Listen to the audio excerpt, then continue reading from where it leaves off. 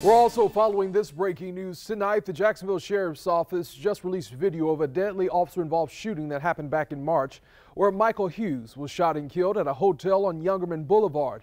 And we do want to warn you, you may find this footage disturbing. Michael, we're going to detain you until we can properly identify you. Say again? You're not straight. I am. No, you're not. Back up. Don't touch me. Right, stop, buddy.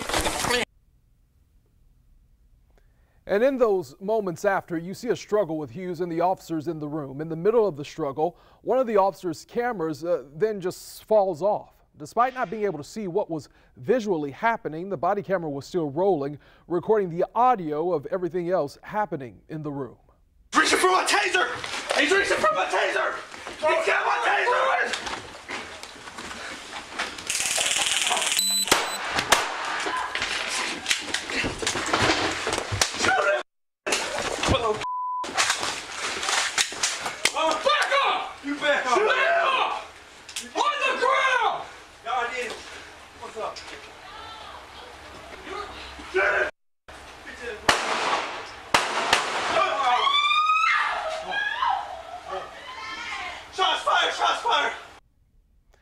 It's in those moments between the 2 shots fired, then the 3 shots fired, that the Hughes family attorney yesterday called for transparency on. He held a press conference saying there is surveillance video from the hotel that could shine more light on what happened before Hughes died.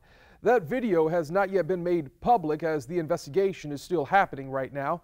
The officer involved is on administrative leave per department protocol. We are continuing to work on this story, and we'll bring you more on our First Coast News app and our website, firstcoastnews.com.